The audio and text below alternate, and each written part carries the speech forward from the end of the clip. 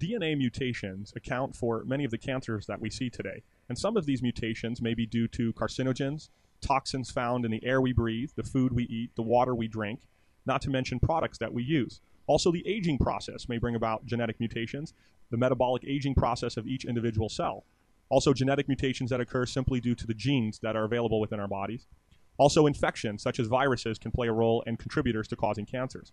Once these mutations occur, even subtle mutations, cancers begin to grow and transform. And as these cells begin to grow, we develop tumors. Angiogenesis literally means blood creation.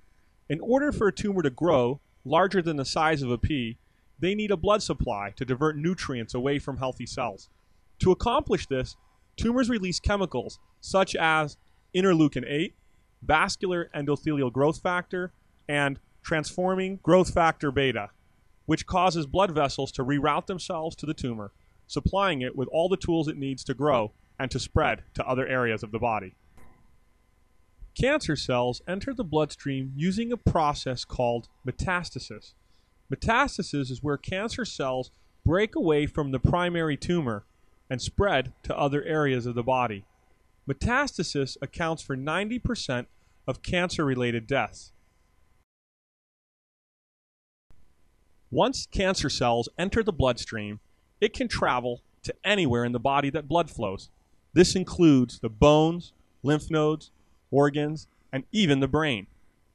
Metastatic cancer cells can lie dormant for days, weeks, months, and even years, and then become reactivated. Micrometastatic cells can go undetected by CT imaging, MRI, or PET scans. Currently, there are no chemotherapeutic agents specifically designed to combat micrometastasis. However, natural killer cells and natural killer T cells are the body's own innate defense against micrometastasis. Because of the effects of chemotherapy on the immune system, the proper function of natural killer cells and natural killer T cells is crucial. Questions to review.